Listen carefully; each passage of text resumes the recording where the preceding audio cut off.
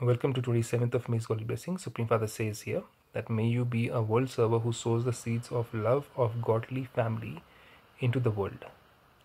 In details, you world serving children are sowing seeds of the love of the godly family into the world, no matter whether someone is an atheist or a theist. To give everyone the experience of alokik love, that means godly, spiritual love, and selfless love, is to sow the seeds.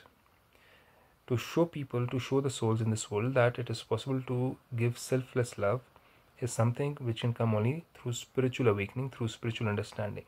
And those who are spiritually awakened, these seeds automatically grow trees of cooperation. What we give to others, it comes back to us. Then at the right time, the fruit of them becoming easy yogis will be visible.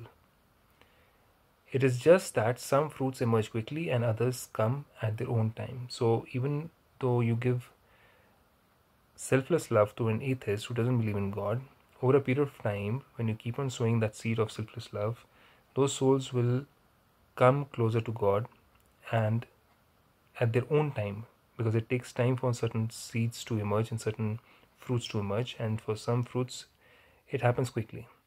But God says, keep on giving this spiritual love, keep on giving this godly love, and bring them closer to the godly family. Om Shanti.